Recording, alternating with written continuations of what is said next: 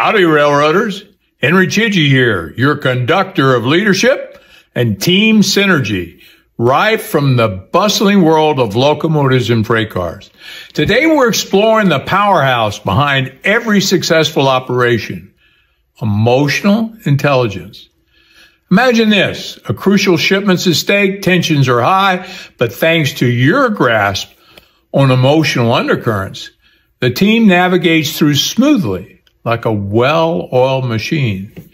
Here's a tip to keep your emotional engines running. Start a railroad reflections log. Each day, note down the highs and lows, the stressors and joys of life on the rails. This habit will fine-tune your emotional awareness, ensuring you are always the master of your train and your caboose.